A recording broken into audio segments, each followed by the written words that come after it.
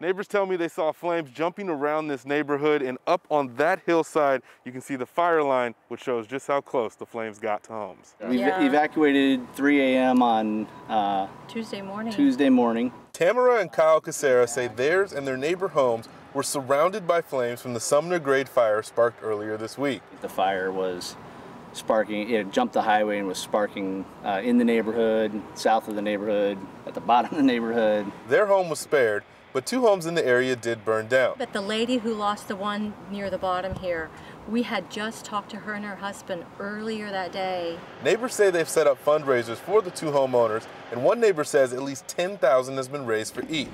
It's something Tamara says has been a positive from this fire, a stronger bond with her community. Neighbors that we've really never even spoken to before, we are now spending lots of time talking and getting to know each other and sharing experiences. Yeah. And that I love. Both applauded the work of firefighters who helped protect their homes. Apparently at one point they were deciding whether they should just let the neighborhood go.